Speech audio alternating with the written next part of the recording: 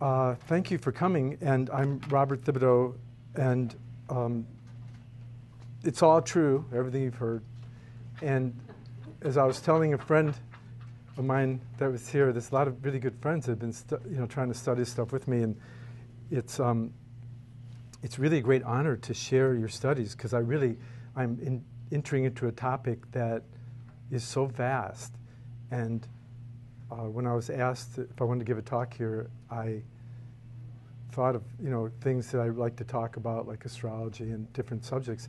And for some reason, when I went to talk, it just went Sophia, just jumped out of my mouth. And then I went, wait a minute, and I thought, oh, that'd be easy. And so then I went back and studied a very difficult book. I have a friend that I was talking to today that just was with Christopher Bamford, and a few years back, he and I were with Prokofiev, the son of the composer, who's the head of the Russian Anthroposophical Society. And Bamford's the chief translator of Rudolf Steiner books. And along with the guy who runs, Gene, who runs the Steiner Press. And so we were conversing, and this guy I was talking to today, he just wrote a book on Sophia that I haven't seen, and it's not out yet. And in having a short conversation with him, he came right to the point of where I got stuck a few weeks back on who is Sophia, and how can there be so many goddesses, and where does she fit in the scheme of the theosophical or the Rosicrucian theosophy scheme of the 7 earths, and we're in the 4th earth, and each earth has 7 stages, and each of those has 7. And so this third set of 7, of which some people think we're about to enter the Aquarian age, and these are 2100 year approximately years of time, and that there are many people who think that the Old Testament is kind of like the school of the Father, and then we have for 2,000 years, I just noticed you, the school of the Son, and the intellect and the mind of maybe the mind of God, you might say, or the mind of what God's representing, and that would be the age of the Christ, or the Christos, or the Krishna, or what I like is the age of Hermes. Instead of saying Jesus, you could say, if you read The Secret Doctrine by Blavatsky, you can see Bacchus, the higher Dionysius, and when you look at Bacchus and Dionysius, who are thought of by the modern intellect as drunken gods that accidentally hurt people, and for sure, if you get possessed by your higher self, if you're possessed by your Atma Buddha, you're possessed by the Holy Spirit. See, the idea is that we're entering in at around 2100 or even before the age of the Holy Spirit. And this is a lot of people's thinking, and they all debate exactly when the Aquarian age starts. They debate if we're really going toward an age of the Holy Spirit and an age of revelation and shocking changes because sudden truths dawn upon us. And these are big questions. And when I was talking to my friend today, and he was just at this meeting with people who are very studious, intellectual, people that I'd be terrified if they were in the audience, who have written books on this stuff. They got stuck right where I was stuck. Like, where is Sophia? And the Theosophical Society is the word Theos, Sophia, theosophical. And out of the Theosophical Society, started by a woman, Blavatsky, who later Gandhi reads and Martin Luther King Jr. reads because she read it, and Einstein's reading it, and I met Einstein's daughter, and she told me, I said, is it really true that Einstein read Blavatsky? And she said, it was open and heavily underlined on his desk, if that tells you, when he died. It was open and heavily underlined. And so we could go on. Alice Bailey, who influenced David Spangler a lot, and later I would turn David Spangler and William Irwin Thompson onto Rudolf Steiner, and Rudolf Steiner comes out of the Theosophical movement, and Sophia ties into this. So when you have Theosophia, you have the idea of Theo is theology or God, and then you have Sophia, which is wisdom, and Theosophy is the wisdom of God. But to read the Secret Doctrine is a very tough thing, and to read Prokofiev's The Heavenly Sophia, if you really want a book that talks about Sophia really well. Sophia, who is Sophia? Let's just jump into it then, because if we were just talking at my bookstore, or as many of you know, we just have short conversations. I mean, I never have enough time with Troy, who I'm ever thankful for recording these and helping me with the internet. I never have enough time with him. Now, Prokofiev in his book makes a very strong statement that the Father, Son, and Holy Spirit, that the Holy Spirit is not Sophia. And he's very critical of fellow researchers like Robert Powell and others who have spoken of a triangle of Father, Son, Holy Spirit, and another triangle of Mother, the triple goddesses, the young, lusty, youthful one, and the Mother, Demeter, if you want, and the old crone who has wisdom. And so a lot of people will say there's another Trinity.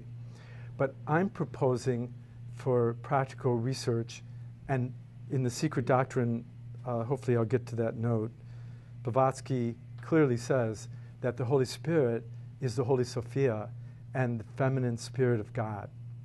The Father, the Son, and the Holy Spirit. And Steiner, in his early books, reprinted that we sell at Mayflower in Australia, can't quite remember, awareness, form, and life. So that there's life and there's form. And there's an awareness that arises between. Now, those of you who have been following my line of thought is that I'm really of the opinion that each of us is three people, if not seven. And one part of us is connected to all of life and the great mater or mother. And the other part of us is a selfless, pure spirit. And you take the cue from the Gospels where Jesus says, I go to the Father in secret or silence. So that there's a part of us inside that is total emptiness, like the Tibetans would talk about, emptiness. And so we have a physical, emotional, and mental, and we have something inside of us that is an ego that's either caught up with the physical, emotional, and mental, bound in bondage, slavery, habits, addictions with the physical, emotional, and mental. And then we go into higher soul realms of thinking, feeling, and willing, or light, consciousness, pictures, light streams, source of the nervous, optic nerve. Beyond that, light, breath, gives wings to the heart when you breathe into your heart, and there's a whole thing on that. And then we have the will of the mystery of blood and fire and sexuality and digestion and impulses of will. And then the idea is when in Theosophy, the idea is when the Kamarupa, or the lower, they call the lower, in the long run there's no low and high, but temporarily there's definitely a right and wrong and good and bad. In the long run, it's all going to get worked out, but it might take a while. So there is kind of like a lower self that can trick you and stuff. So then when the desire mind or fear mind gets into like taking over, then the will goes into desire and fear, right? But the higher will is orchestrated from both the stillness and your relationship to everything. And when it's all said and done, if I was giving you the end of the talk, I would tell you that really it is about this oneness, that you're one with everything, or you understand the oneness, and this spiritual influx of enlivening the world around us, that we can enliven and spiritualize and give leaven and levity or depth to the world around us, so we can somehow make the world around us better. I might be able to remove myself from one or two of you if you don't like me or I don't like you, but inevitably we can't. And that the whole world is, from a spiritual point of view, everything that comes from outside of you is the material world of the past, the past coming back at you. We can see it with the stars, that the stars are distant and they're a light of millions of years old, and the light's coming, and you look at the stars and you go, those stars may not be there now. That's a light from millions of years old, right? But it's not harder to see that everything outside of you is the past too coming at you, because it's so close. And then you have the inside, how we deal with the inside, and only you know what the inside's doing. And the inside, in purifying, intelligizing, illuminating, aspiring, when the inside gets enlightened, then that can change the future, because the future comes from the dark. This might complicate you, but those of you who've been keeping up with me will follow it very clearly. So you have the outside is a relationship to the great Mater, Matter, Mother. Mater, Mother. The inside is, I go to the Father in secret, and the Father is just beyond everything, beyond thought and thinking and feeling, and it's beyond any kind of thing we have going. Our feelings, the middle way of Buddha is the heart that is like where Jesus is crucified between the two. And this is something that I've been saying for years and years, so a lot of you might even be bored with that, because that's part of what that's part of the runway that has brought me to where I am.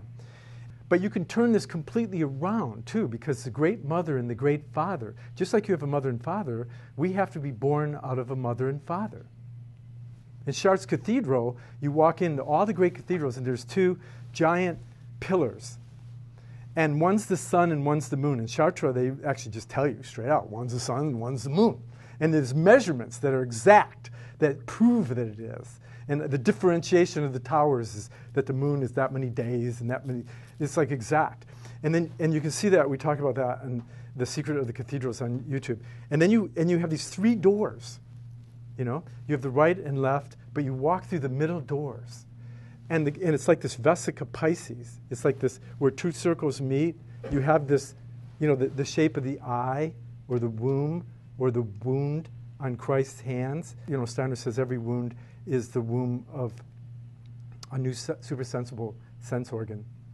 And in Jungian psychology of Marion Woodman, the wound has to become the womb of the second birth. In the long run, this is how it works. But when you enter the cathedral, there's a right and left path. You know, there's good and bad, light and dark. There's Manichaeism and the struggle between freeing the light. There's a whole rap about the Zoroastrians and Manichaeism and the light that's captured by the darkness inside of us. And then you enter the cathedral, and I'm saying that when you enter these cathedrals with that kind of archway, that if you were to go underground, you'd see the rest of it. Or it's implied that you're walking through the center of the eye of a needle, in a way. And that you walk through, and you walk into Chartres, and they have these labyrinths where the Minotaur, animal, something, human, is down there, and you go through this labyrinth. And if you can get past the birth mysteries and the complications of your thinking and feeling, then you can get to the center of the church. And it's my belief that the Templars actually made it so that you get to the church, and you walk in these two cathedrals, the sun and moon, and you walk through the center door, and you get up to the center. They killed the Templars, and the Grail guys come along, and they teach that there's this Holy Grail, and if you can find the Grail, it nourishes everyone, and every night is on their own, and you have to enter the forest at your own place, and you have to find the way to do it. And it starts representing Dante when he's getting past those three animals, and he's entering into this wilderness craziness. And there's a wasteland in the Grail mysteries. There's a wasteland. And that the Earth Mother's no longer present. And the Grail Knights have to go out and try to find the Grail, because the Grail will heal the king, and the king's wounded, and our ego is wounded somehow, and we took it personally, what happened to our parents, and ever since we got kicked out of heaven, and then the Garden of Eden, and then my mother's womb, and then she left me, or whatever happened. I lost my job. They tried to cut off my leg. They want to take off my, people are going through this right and left. And yet we still survive. We're like in the Bhagavad Gita, you can neither slay nor be slain of the spiritual soul. So the Grail Knights are looking for the Grail, and then they get in trouble because the Templars built in 150 years or something tons of cathedrals. And the Templars were like the ultimate crusaders. They went and learned from the Moors, and they learned from everybody. They were accused of making peace treaties with everybody.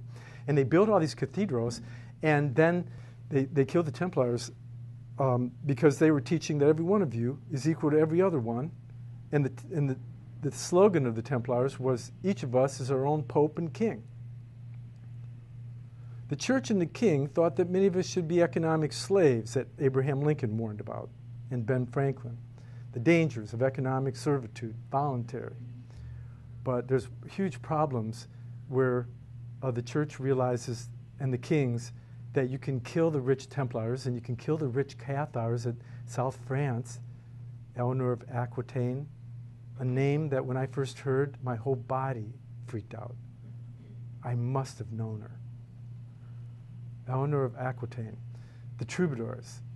And women were very powerful in southern France, the Cathars. And they couldn't get anybody to kill them. They wanted to steal their land. Philip le Bel, Philip the Fair, the King of England, of France, seduced the Pope into announcing they had to kill him. They're going to get their land. They're very wealthy. They had prime land in Provence. And nobody wanted to do it. So they went to England and Germany and got hired guns, we could do in Afghanistan, Iran, And they get these troopers to come over and they say, if you come, we're going to give you land. You can steal, rape, do whatever you want. We'll give you land too. And then they kill them all off. So then the Grail guys get taken out because they figured out that they have this cup, and the cup is what's the cup? It's the cup of the heart, really, but it's the cup of the chalice of the womb. It's the cup of the skull cup or the skull cap. It's the cup of your head. It's the cup of your heart. It's a triple cup. It's like Caradwin has a triple womb, thinking, feeling, and willing. And she is only obedient to the universal truths and doesn't get caught up in other stuff. So after the Grail guys are done, the troubadours are running around declaring they're in love with everybody. And so they would sing songs about your higher self. And they sing songs about your beautiful qualities, and they wouldn't look at your ugly qualities. And in other words, what we do in modern times is we meet each other's angel, fall in love with it, and then we meet what each of us has to work on. And in Jungian psychology, we become boxers of the shadow, boxers, and we try to point out to the other person what they need to do to fix, rather than Robert telling himself what he should be fixing in himself, that he could become a Buddha and make everybody really like him and get invited to all the parties. By the way, if you were a Grail Knight, you'd be usually a fighter of some sort, but you could be a smart guy that's a Grail Knight. Or if you were a troubadour and you played really cool songs, you get invited to the big parties. And that was the big thing, is that you could write a poem or be a romantic poet of the 1800s, like Keats and Shelley and all these guys. You could do certain things that would make you so popular as Philip Knight. I told myself I wasn't going to mention his name again. As Philip Knight, he's my great spiritual mentor of mine when I began. And as he said, if you'll just read 6 or 7 books I point out to you, Robert, you could become a genius and you might get enlightened. I can't promise it to you, but it's possible. But I can promise you one thing. If you'll read 6 or 7 books, because it's not like the book is going to give you something new, it's that it's going to give you the vocabulary for expressing what's already in the treasure chest. And if you're willing to read 6 or 7 books, I can't guarantee that he's 89, I'm 19 or something. I can't guarantee that you're going to become a genius or get enlightenment. It's possible. But I can guarantee this, ladies and gentlemen, and I now guarantee it to you like he guaranteed it to me, because I'm living proof that if you'll read 6 or 7 of those books, people will want to buy you dinner. You'll get free dinners. Ladies and gentlemen, I'm offering you free dinners tonight at the Theosophical Society. They haven't offered that for a long time. The Grail was something that would nourish everyone, wherever you needed it, so you could do whatever you wanted to do. So when they kill the troubadours are invited to all the parties, man. They're like rock stars. And they do poetry, and they sing about your higher self. And yes, some of them made a mistake, and they touched a breast, or they got involved. Some of them lost their lives for this. But later, when they kill the troubadours, they completely destroy all the evidence. They burned all the Cathar books. You can't find any of them and what their teachings are. It's really hard. Usually when you find a book on the Cathars, it's some hippie living in Glastonbury. So then the troubadours get killed because they're teaching that every one of you has a divine, beautiful love and truth within you. And that can't happen. Then the Rosicrucians appear. And I think the troubadours, they had it before. You go to the center of the church, you walk in the church. Oh, hi, I just saw you. Some people are here and I didn't even see them yet. Some people are pretty good at hiding. So you come into church between the two, well, let's get to it. It's Our Lady of the Church, Our Lady of Chartres, Our Lady of the Mother Lode, the Mother Lodge, the Mother Church. And so you walk between the legs into the womb of the church, into the temple. These are all symbolic.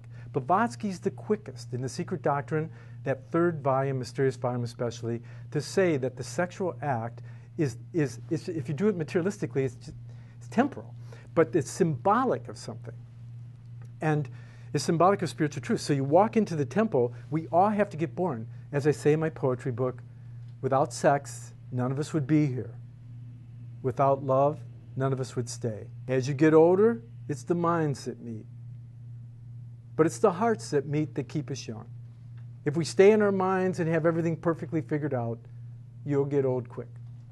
The Arthurian Grail mysteries have a lot to do with the sun and is Arthur, the art of Thor.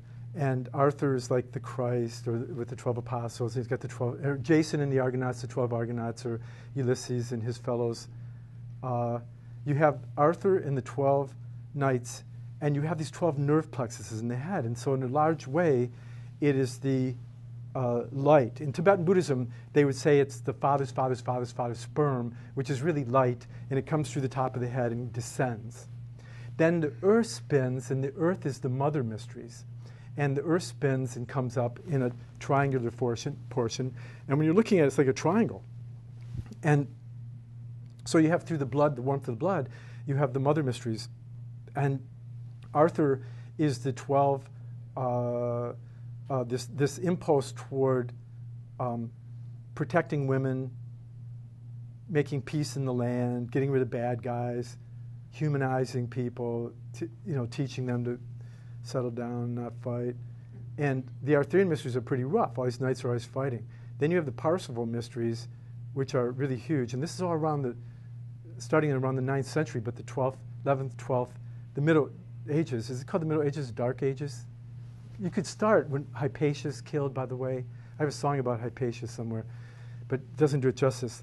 But on 410 or so, Hypatia's stoned to death, and she's one of the most brilliant women ever. Could be very well that she is part of the stream that inculcates people like Joan of Arc, and then I take great liberties in saying this in my book, but that Blavatsky's a reincarnation of those two. And that's very possible, but it could just be 1/3 of her. So then you have the Parsifal mysteries that come up from below, and Parsifal is dull and dumb and shy and makes mistake after mistake, and sees he's the widow's son, like Mani is in Manichaeism and other widow's sons that some of you might be familiar with, and Parsifal stumbles upon the mysteries slowly, and it's a very difficult book.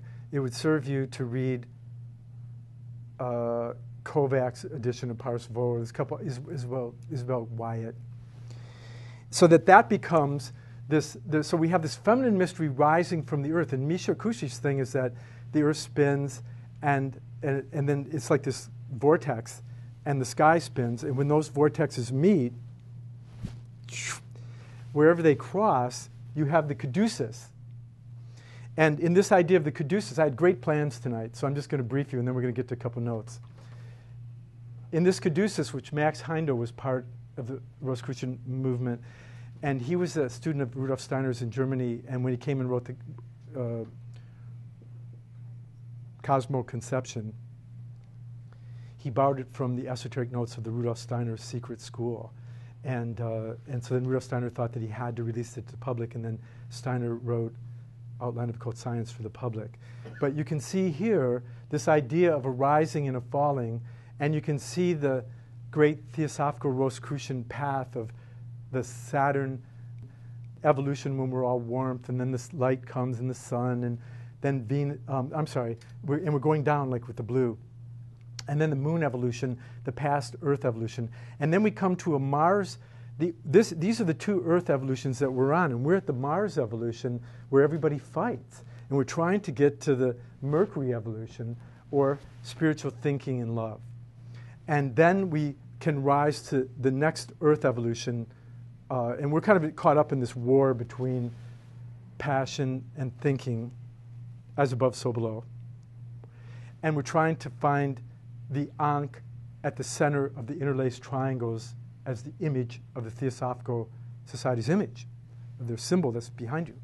That there's this Venus sign, or Ankh, where the circle touches the cube or the square, and spirit and matter meet in this great idea of the interlaced triangles, which is the interlaced triangle is a six-pointed star, a hexagon, often associated with Sophia.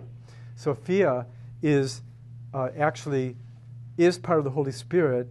Rudolf Steiner, in that book I mentioned earlier, Awareness, Life, and Form, you have life and form, but then you have awareness that comes out of the center.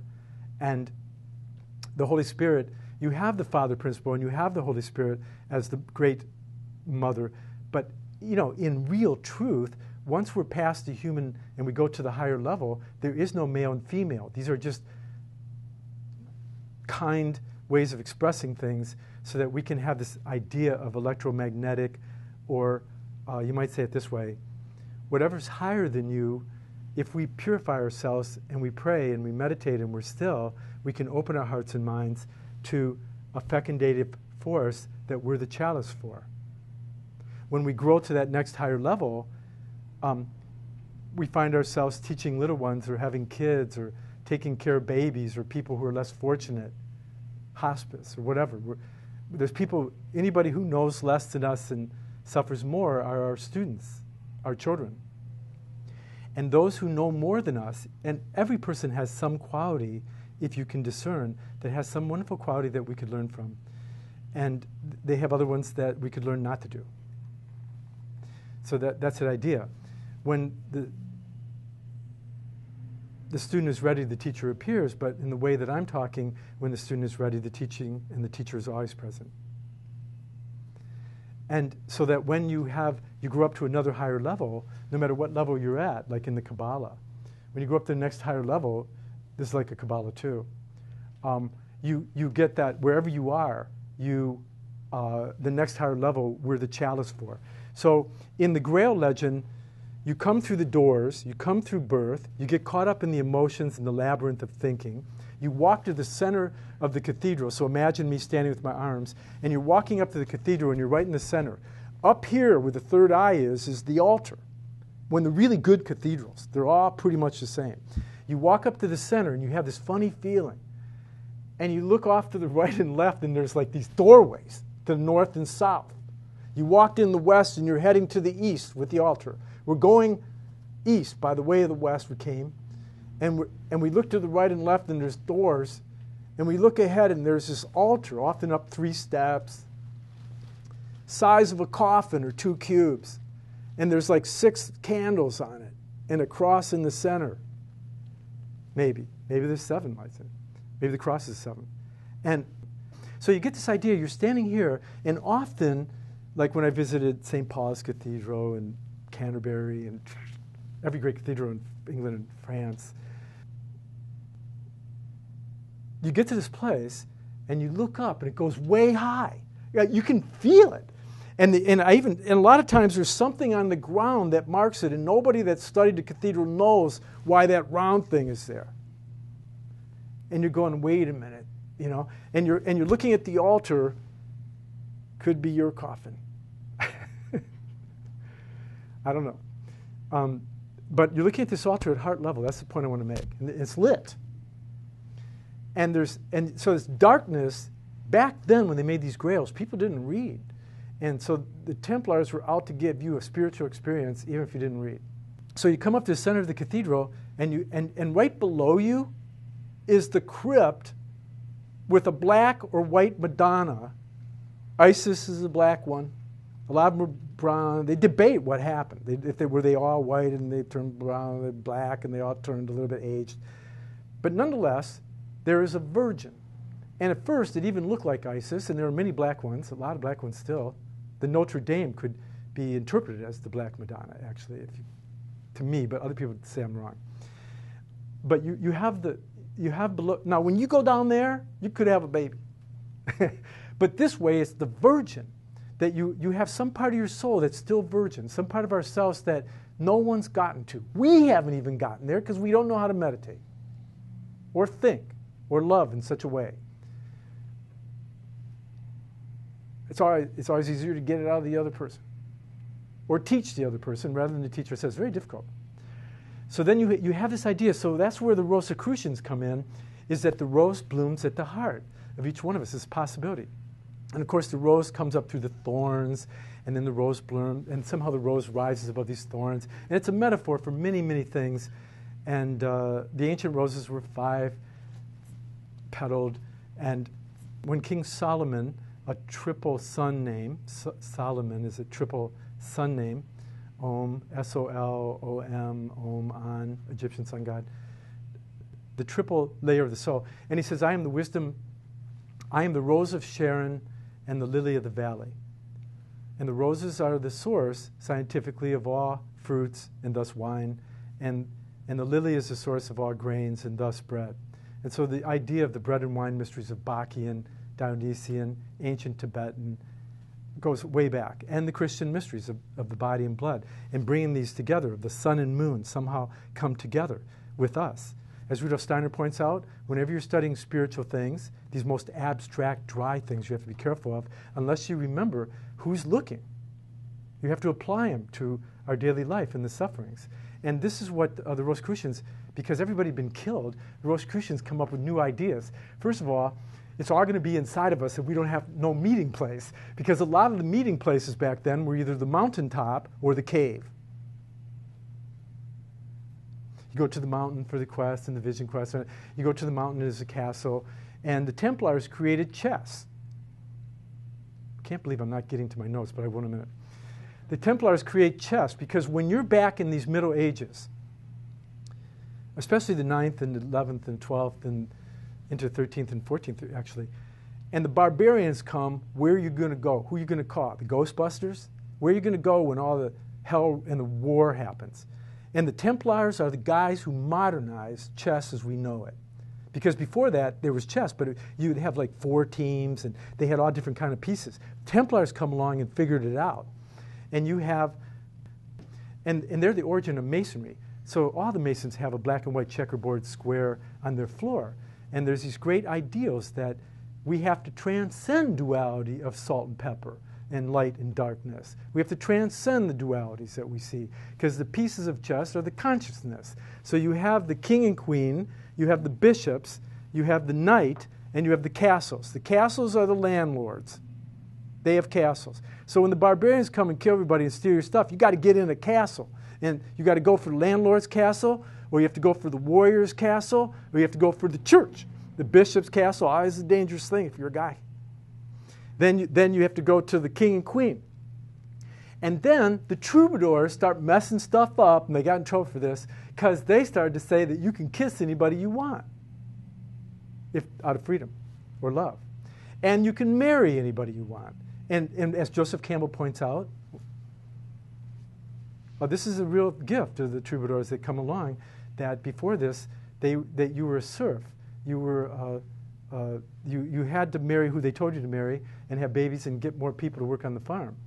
So you have what happens in the 11th century and 12th century, besides the Grail and the troubadours, you have this thing where all of a sudden you can own land. Like the king will go, I like you, you've been really good, you're free.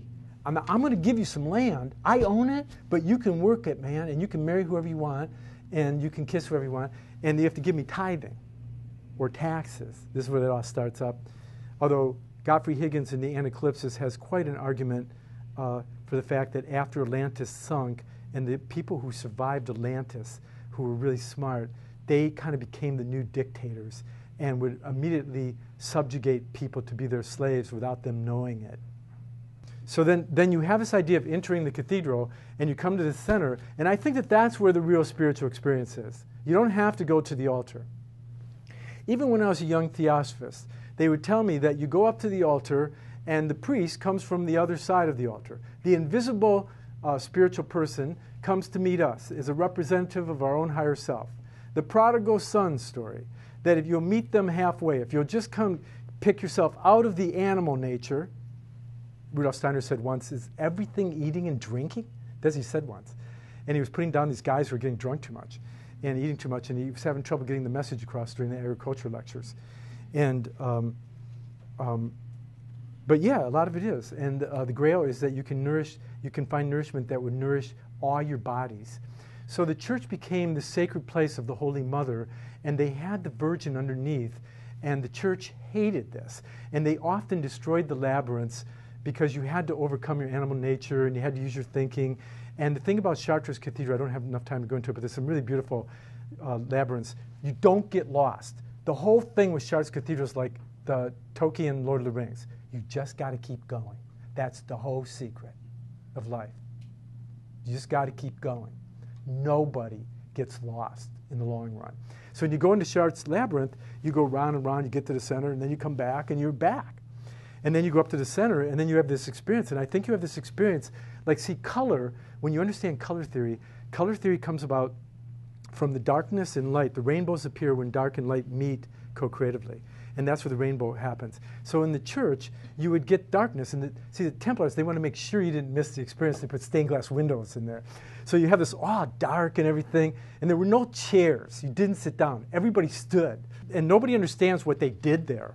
And I want to just say that I think it's all when you stand at the center of yourself and you stand at the center of the temple that you have this experience of the below and the above and the right and left. And you're standing on the cross. By the way, the Templars were accused of standing on the cross and that they didn't accept Jesus as the only guy and they didn't take communion.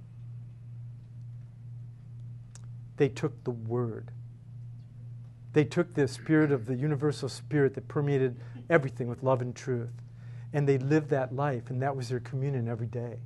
And every day, the Knights of the Grail you could only rest in the same place once, and you had to keep going until you found the Grail. That would nourish all of us. And when you get to the Grail, you have to ask the question, who does this serve? And by the end of the Parsifal Grail mystery, the Mary Magdalene, Kundry, and she's redeemed, and all the women get redeemed, and in the Grail mysteries, a virgin carries in the Grail, and this idea of the virgin is predominant again and again. Now, my friend Chris Fester always comes with a book that nobody's seen, The Secret Doctrine, Wurzburg manuscript. We're just taking a little advertisement moment. I bet you don't know what this is. Okay, so that is for those students here. And have you seen that book before? There you go. Another reason to come to the Mayflower Bookshop. He did it again. It's really hard to sell books, by the way, at my age and how long I've been there for 42 years. And it's really, really hard to sell books to a lot of the people in this room. So Sophia, so is like S-O, like it means Old English in German. And it means in this way, therefore. Like go this way. So therefore. In this way, therefore, and there's more to it. And when you get to Sophia, the Phi is, in ancient Egypt, in many places, it was the golden mean and related to the pyramid. So when you have Sophia, you have this idea of go this way toward the golden mean of harmony. And the Phi also meant in Italian saintly woman. This is one of the pictures, by the way, of Sophia. One for all for one, unity and diversity. One is the I am, and the all is Sophia. So Sophia is, like in the Kabbalah, you have the higher triad of Atma, Buddha, Manas, Brahma, Vishnu, Shiva. In Rudolf Steiner's early book I mentioned, he says that Brahma, Vishnu, Shiva is the Father, Son, Holy Spirit, not a ghost. And for many of us, it became a ghost. But he says that, and other places, other people, I won't mention their name again, but they said that's not true, but Steiner said it was. And so, but the problem with Sophia is there's the fallen Mary Magdalene. And there's people I meet that are proud of this. They want to be Mary Magdalene. Can I be your Mary Magdalene? No. Stuff like that. And so we all feel like we're whoring ourselves for something, or we're like have to do something we don't want to do, and we have to do it so we can pay the bill, and like that, or you got to make a coffee, or whatever we do. And so you might say that Sophia's all these things, and there's nothing wrong as long as you're in touch with the whole of it. And so when it comes, Sophia's known to be the silence. There's only God. There's the one without another. The ultimate. Blavatsky talks about it. The rootless root, the pointless point. But there's a silence that ponders it. Like if we did it right, if I was really a teacher rather than just a fellow student trying to share some things, then I would say something and we'd all go, we'd have different stages of silence. And those are the great teachers. They say something and you're going. Then 10 years later, glad I saw you. I just figured it out. Norm did it to me just last year. I'm still trying to figure him out. Okay, so you have like God, but you have silence. And then you have this idea of Brahma, Vishnu, Shiva, maybe, Father, Son, Holy Spirit. Then you have this idea that the Son, before we get there, there's a lot of people, and again, I'm jumping here and I apologize, but if you work with this idea, you might like it. We've heard of Blavatsky loving the book Woman Clothed with the Sun. The most quoted book in the Secret Doctrine,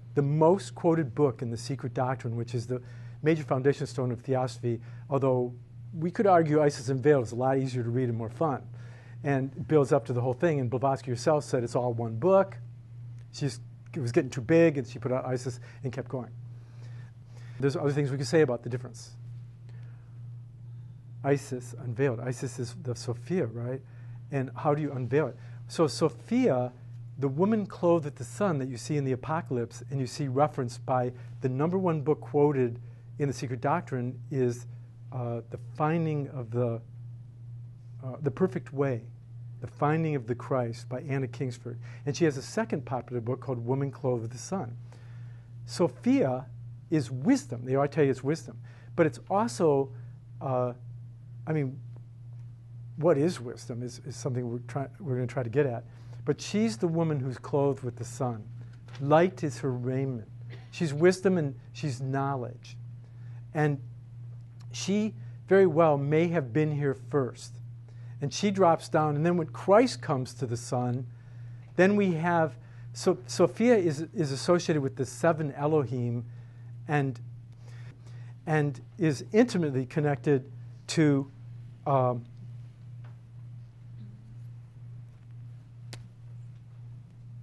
AA. I'm fooling some of you. Angels and archangels. It's AAA. And Archai. She's like especially connected to that. But then she even falls into the earth, into the fire, earth, air, and water. And again, we have a physical, emotional, and mental, and a thinking, feeling, and willing that's enmeshed in sensory perceptions. And we haven't really awoken a spiritual 6th sense or possible 7th sense of divine will. And so the Sophia has fallen into matter in a way, and sense-bound thinking. And so there is this wonderful vision of Mary Magdalene and the Virgin Vestal, whatever, at the temple. And you have this idea of the woman who can recognize the Christos or the hero and the one that is coming from the heart. And so the Christ is really the Christos of 500 BC around and the Krishna of ancient India. And the Christos is the attempt of the descent of the second person of the Holy Trinity. The Om.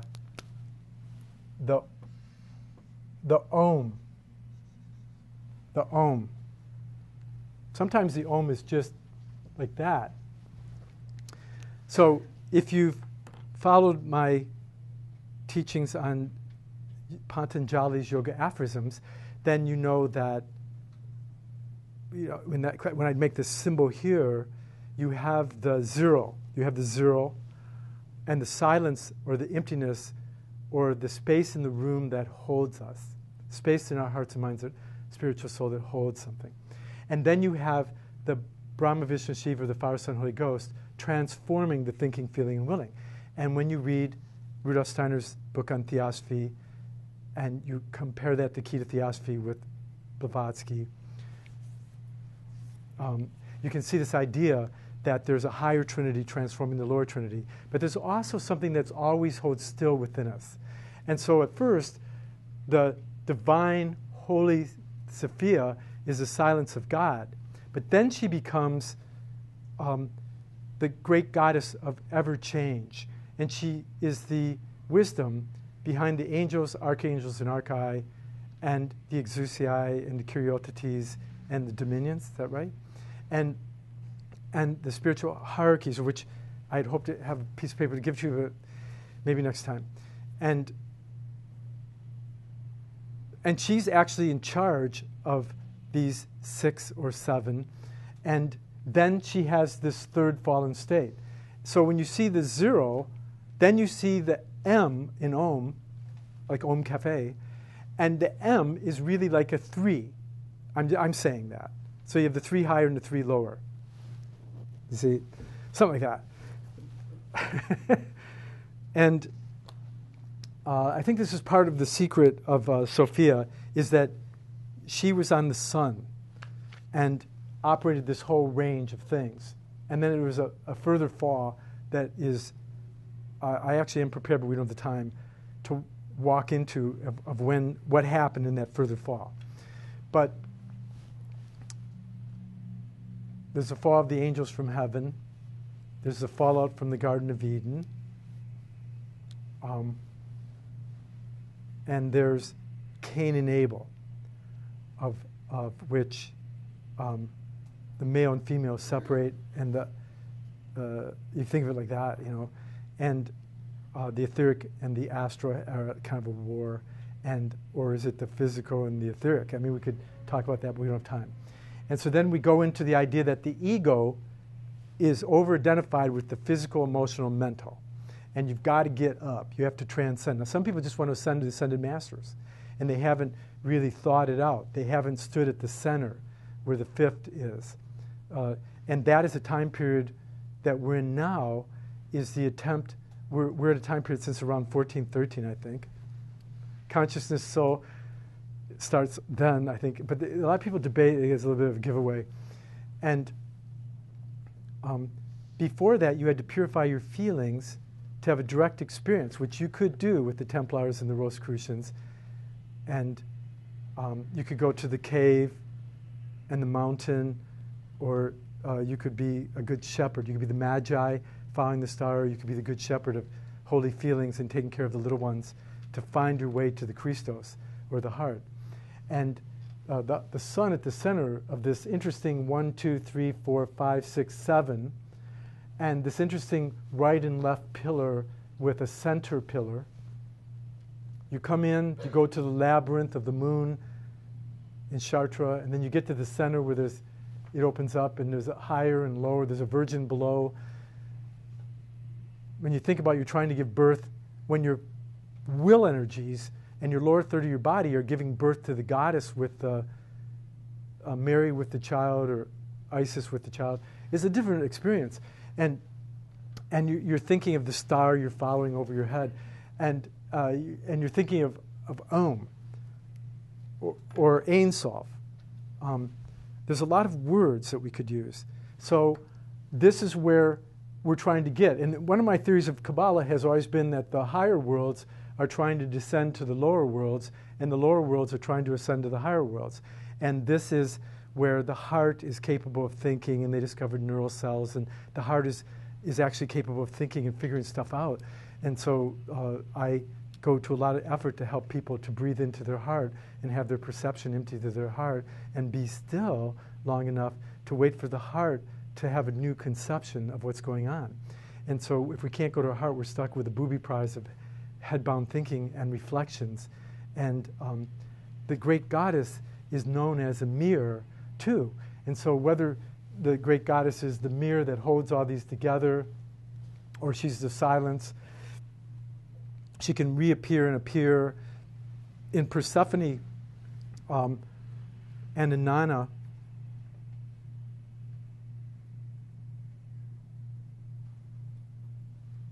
4,000, 3,500 BC. Before that, there are these Sumerian, Assyrian, Babylonian mysteries of this chick, this amazing woman who, for some reason, goes down into the underworld. Now, in the future, I'm going to have my 450-page astrology book will be separated so that you can get the goddess material, including Inanna and Persephone. But briefly put, because Psyche, I have the big story of Psyche and Eros is the higher self, and Psyche is the soul or the mind, and finally your mind finds the beloved higher self, and you have this beautiful little while, and then because of your doubt and your anger and your weirdness and your knives, and this is a story that's in the book of Cupid and Psyche, and you light this candle because your sister said that he's evil and he's an animal, and then it's really a great story about what we all do to ourselves, and so then Eros has to go back to heaven to Lady Venus, and Psyche, the position we're in as the prodigal son, is that, or in this case, the daughter. And this is a great thing about Inanna and Persephone, is that they're pre-Christian women, and the feminine wisdom that dies and goes into the underworld to save mankind. Because we have Prometheus and a bunch of guys, Hercules rather than Heracles. There could have been a female version of this earlier, and her. We have mostly guys. Prometheus. He feels sorry for humanity. Zeus is going to kill everybody because the human beings keep screwing up and making each other suffer. And there's tuning wars. And Zeus says pretty soon they're going to get to heaven and they're going to wreck our party. Not only can they not come to the party, I'm going to destroy all of them. And Prometheus says no. And Blavatsky goes into a huge thing about this. And in The Secret Doctrine, I looked for the quote because I wanted to amaze you again. I've quoted it before. It's an astounding quote and I couldn't find it. And I will find it. It's an astounding quote. That the divine feminine, before that, the divine feminine fell from heaven and came to earth out of compassion. And the kind church fathers called her Satan. Blavatsky says this. Who is Satan? And so it's a Prometheus. Prometheus feels sorry for humanity, and he steals the fire of the gods, the golden goose, Jack and the Beanstalk. And he comes down, and he shares the knowledge, and for his crime, he's like tied to a rock. And a big black bird comes and eats out his liver every day, and he keeps regenerating. Nobody can understand it, how he keeps coming back. It's a really great story. But the women's story are even more incredible. They're way cooler, and they have much more love and compassion. And you got to understand that kings and queens and churches killed and destroyed all the cathedrals mostly, you know? I mean, they were just whacking everybody and they were burning all the books. Like Hitler would burn all the books. They didn't want you to remember. And he was going to rewrite history. And it's a sad thing. And we're very, very lucky to have The Secret Doctrine and Isis Unveiled and the people that came out of those books. We're very lucky. Because there's been countries that you were arrested if you had those books. So it's very fortunate that we can even attempt to be spiritual. So Persephone is picking flowers and enjoying the colors, and she's with Artemis and Athena in one story. And she gets bit in the heel, and Hades comes and steals her and drags her into the underworld. And she goes into the underworld, and Persephone becomes queen of the underworld. And Hercules and Dionysius and other guys will go down there to ask her for favors. Psyche goes down to ask for favors. So we hear that Pluto raped her and stuff. Maybe he was ravishing her with love. Marianne Williamson, the great Jungian psychologist, goes into this. It depends on what level we're at and what story gets told. But basically, the point I'm making is in all the great legends, she's the queen of the underworld. And then Demeter, Ceres, the mother, she gets bummed out, and she goes to the king of Ephesus and takes care of their kid, and she keeps putting him into fire to make him immortal. She's going, I'm going to teach them the secrets of immortality. And then the mother comes down by accident and sees that Demeter, the great mother, probably associated with one of these, but could be up here. Maybe if they get around. The mother comes in and says, oh my God, my kid's in the fire. So she pulls him out and she says, these ignorant people on earth, they don't know who the good and bad guy is. That's what she says. She says, they can't tell good from evil.